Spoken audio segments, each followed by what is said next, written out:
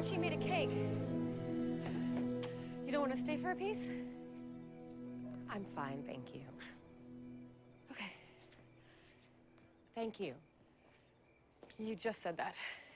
For inviting me. Henry wanted it. I'm glad you guys got to spend some time together.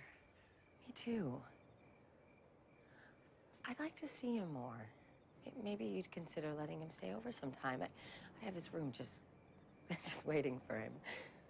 Oh, I'm not sure that's best. Because you know so much about parenting in the 5 minutes you've been with him. Talk to David. At least he took care of him while you were away, like I did during the 10 years you were away the first time. Okay. Thanks for coming. No, wait, I'm sorry.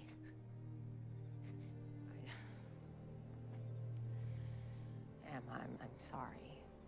Snapping at you, I shouldn't have done that. Will you accept my apology? Okay. You're right. Archie said you're trying to change, and, well, you are. Dr. Hopper said I was trying? He said you came to see him, that you're trying not to use magic, that you're trying to be a better person. You understand I was hesitant to invite you. I asked him, and he thought it was a good idea. Thank you, it was. I should be going.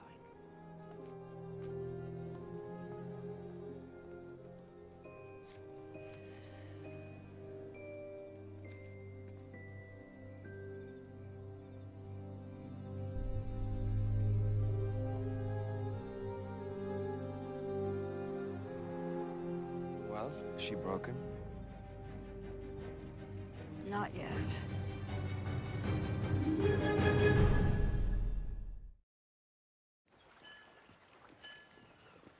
Beautiful day, isn't it, Regina?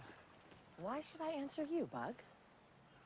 Because I'm making friendly conversation. That you'll just repeat to anyone with an ear. You told Miss Swan about our sessions.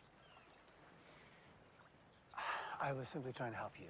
By betraying my trust. I mentioned only that you had come to see me as an example of your commitment to change. I came to you in confidence. How am I supposed to prove to people I've changed when you're there to chirp in their ears and remind them of my past? I said nothing specific. I would never betray the doctor-patient confidentiality. Doctor?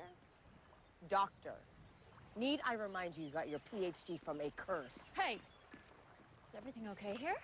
Private conversation. Go take yourself for a walk.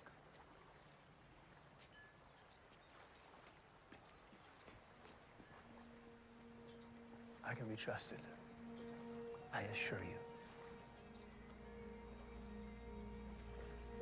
You're lucky I've changed.